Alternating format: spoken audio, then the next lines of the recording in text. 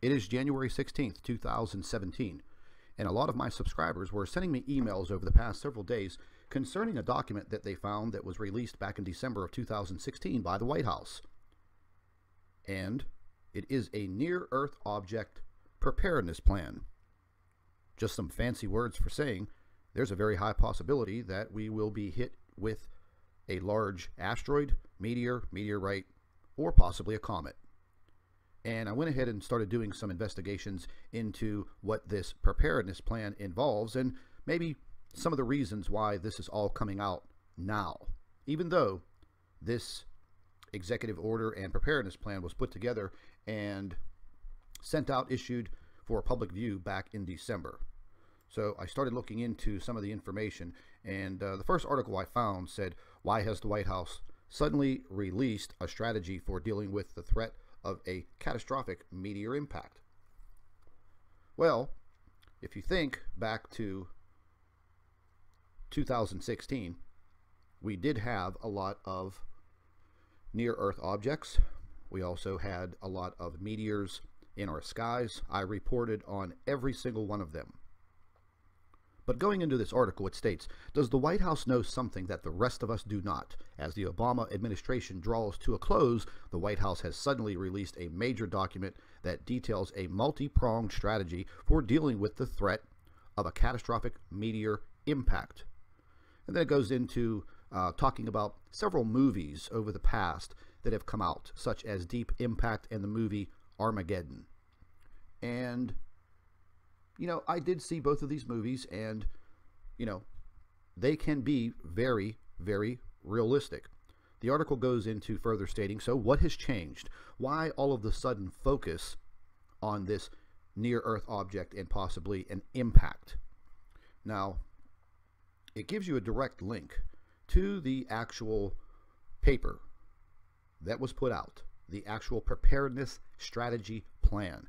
And as you can see, this is coming directly from the United States government, and this is what they have placed out there. Now, we know earlier in the year 2016, they came out with this new space agency office in Washington, D.C. Well, we really haven't heard anything from them, but we've had so much activity in our solar system, but not a peep from this new agency.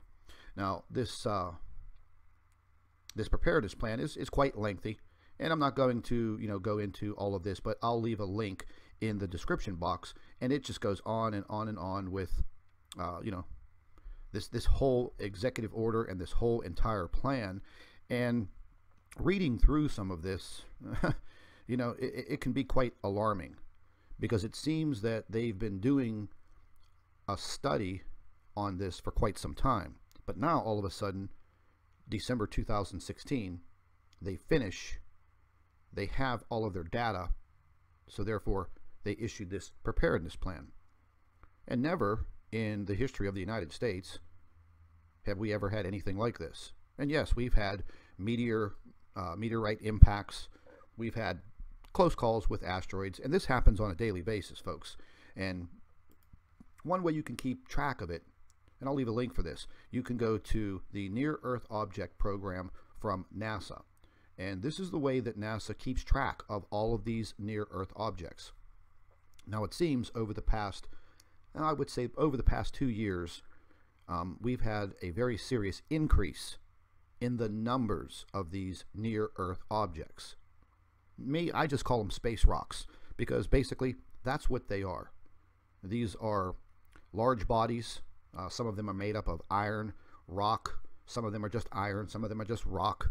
And NASA does try to keep a pretty good tab on these. Now, sometimes they do slip through, and we don't get much notification, just like what happened about a week ago. We had a near-Earth object. I think it was discovered, and several hours later, it was zipping past the Earth. So the detection process, I don't want to say it's actually flawed, but, this type of situation could be very dangerous if one of these objects did slip by all of our alert systems and then impact the Earth. Now, more than likely, one of these objects would impact the ocean. And naturally, that would create a very serious situation, depending where it landed in one of our oceans. And yes, it would probably create a tsunami, and we would definitely have an issue. Now, this is the object that just flew by. I believe this was on the 14th of January, this 2017 AJ-13. And you can go and you can click on the information, and it will give you all kinds of information, scientific information on the specific object. And if you just go down this list, I mean, this is everything that's set for all of January, all of February, and it goes to March 8th, 2017. Now, these are the near-Earth objects that they actually know about. And like I said, you can go on to this link. I'll provide it in the description box, and you can click on this and you can check it out. It gives you the astronomical unit distance where that object would fly by the Earth. It also gives you the lunar distance. It will also give you the estimated diameter of this object. So it's pretty interesting to look at. And like I said, I'll leave a link to this, this information in the description box. Now, over the past year, this information, this diagram that we're going to look at right now, this was issued in April of 2016 by the JPL, Jet Propulsion Laboratory, California Institute of Technology, Caltech, NASA. And this is where all the brainiacs come from that work for NASA, this Caltech. Now, this diagram is showing you the inner solar system. These little white marks here, these little white V marks, these signify comets. All of the little yellow dots that you see surrounding our inner solar system, these are all asteroids and meteors. So as you can see, our inner solar system all of a sudden seems to become a very, very busy place. Now, we have always been and always will be under the threat of asteroids, meteors, and comets. But some of the reports that I've been reading and some of the information that I've been reading is that a lot of these scientists and astronomers are kind of on alert because of the constant frequency of all of these near-Earth objects. I believe in 2016, if I'm not mistaken, the number was up over 15,000. And each and every year, this number has grown substantially. Taking a look at the outer solar system, and again, this is not something that I made up. This is coming directly from NASA's Jet Propulsion Laboratory, at Caltech. And this is the outer solar system. Now, you can see the outer solar system with the little white V marks. These signify comets. All of the little yellow dots that you're looking at here, those are all asteroids, meteors. So you can see that they are all coming directly into our solar system. And it must be just an absolutely crazy job to try to keep track of all of this. So this is what we're looking at. This is the last diagram that was put out in April of 2016, showing us everything that is going on in and around our solar system. And yes, it's quite alarming, because one of these impacts could be devastating. If one of these meteors or asteroids would hit a very heavily populated area, well, listen, these space rocks are equivalent to several hundred atomic bombs. It would definitely do some serious damage. As far as ending all life on this planet, well, that space rock is going to have to be very, very, very big.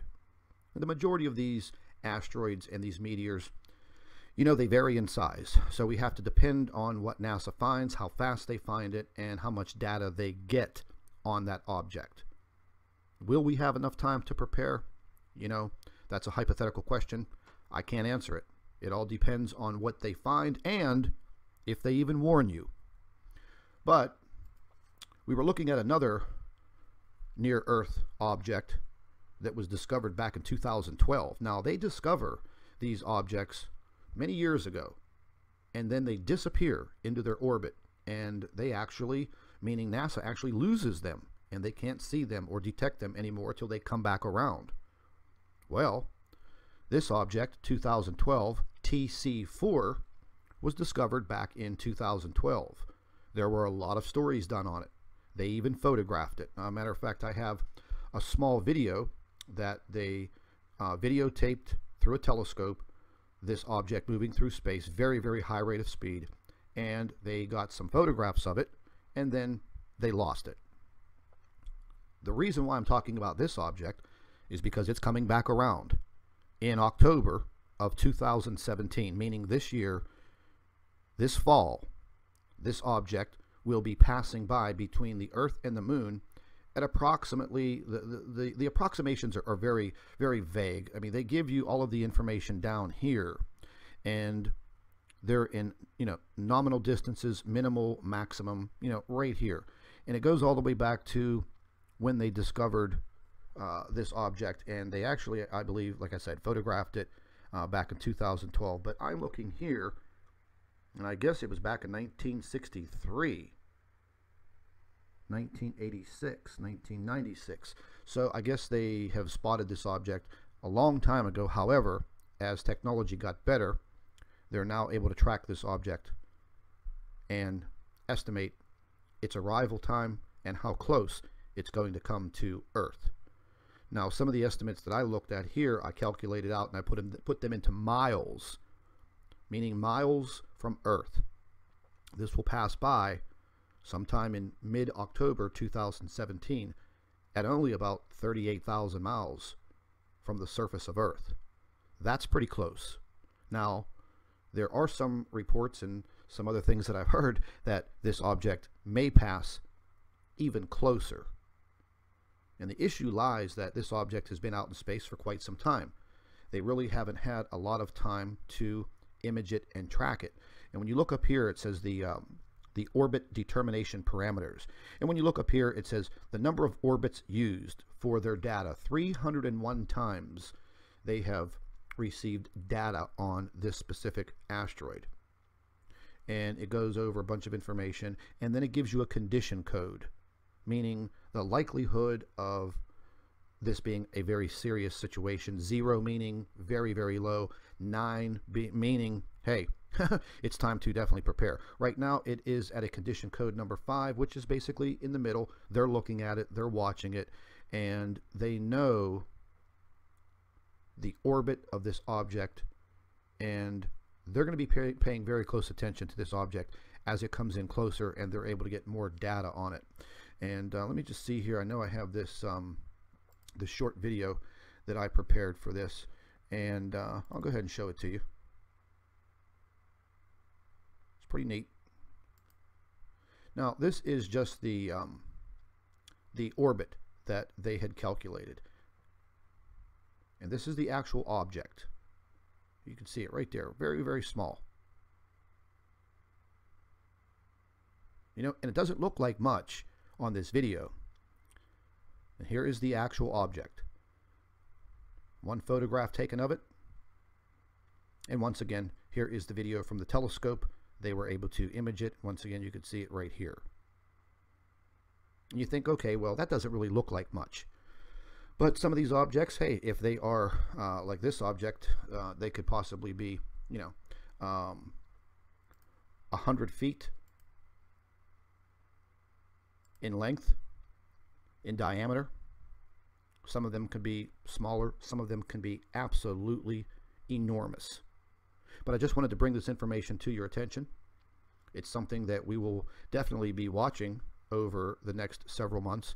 But I think that we have a lot of other objects that we will be paying attention to, because if you just take a look, today is the 16th, and we have an object right here, 2017 AN4. It's a pretty good size object, 60 meters to 130 meters, passing by Earth at 0.0631 astronomical units. And if you want to try to calculate this into how many miles this will be from Earth, it's kind of easy. You can just go ahead in here and highlight this astronomical unit number. Just go ahead on it, copy it, just go straight into Google. Very easy. Paste that information, put one space and type in the letter AU for astronomical unit. Hit enter, and there you go. A conversion will come up, and it will tell you that 0.0631 astronomical units equal 5,865,511 miles. So, you know, that's pretty far away, but they have their standards for calculating these near-Earth objects. So again, this is something that we're going to be paying close attention to. It does take a lot of time because these near-Earth objects, one day there are a whole bunch of them, and they're just continuously updated every single minute of the day. So for all of my subscribers that were looking at this information, there you go. I'll include all of the links to this information in the description box, and I hope I answered all of your questions. Stay tuned to the Nibiru channel. Thank you for watching. Hello everybody, welcome back to the Nibiru channel. It is January 16th, 2017, and a lot of my subscribers were sending me emails over the past several days concerning a document that they found that was released back in December of 2016 by the White House. And it is a near-Earth object preparedness plan. Just some fancy words for saying there's a very high possibility that we will be hit with a large asteroid, meteor, meteorite, or possibly a comet. And I went ahead and started doing some investigations into what this preparedness plan involves and maybe some of the reasons why this is all coming out now, even though this executive order and preparedness plan was put together and sent out, issued for public view back in December. So I started looking into some of the information, and the first article I found said, why has the White House suddenly released a strategy for dealing with the threat of a catastrophic meteor impact? Well, if you think back to 2016, we did have a lot of near-Earth objects. We also had a lot of meteors in our skies. I reported on every single one of them.